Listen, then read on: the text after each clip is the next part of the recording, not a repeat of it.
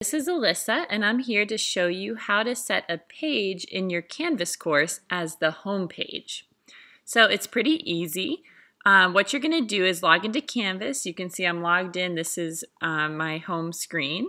And I'm going to go to one of the courses I created, which in the new Canvas you can get to them down here via your dashboard, or you can get to them over here by clicking on the Courses tab and then selecting either all courses or one of the courses that you've starred as your favorites. So I'm going to go to Digital Integration for ELLs.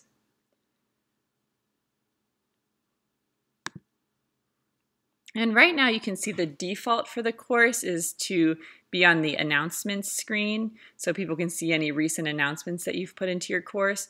But let's say that you're not really planning on using announcements, or you just like to have another page be your home screen. You can choose your home page over here on the right. You can switch it from the course activity stream, which again is the default, to the pages front page, course modules, assignment list, or the syllabus. So I like to use a page and create a welcome page.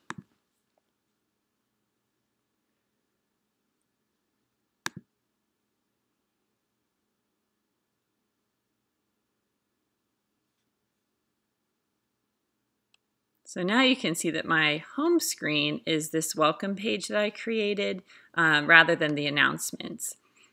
To set this up, you can also go under your Pages tab here on the left-hand side.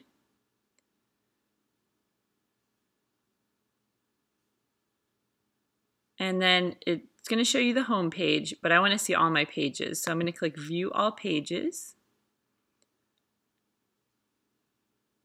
And then I can see all my pages. The ones with the green check are published, and the ones with the gray X are unpublished. So I'm going to want to choose a published page as my home page.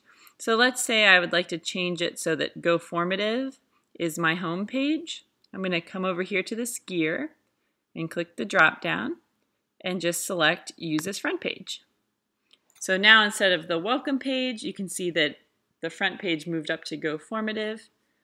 And I can double check that by just going back home.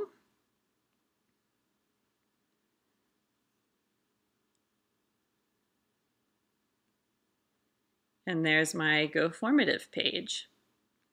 Okay, so hopefully this has helped you learn how to set the home page in your Canvas course. If you have any questions, please feel free to email me. Thanks for tuning in.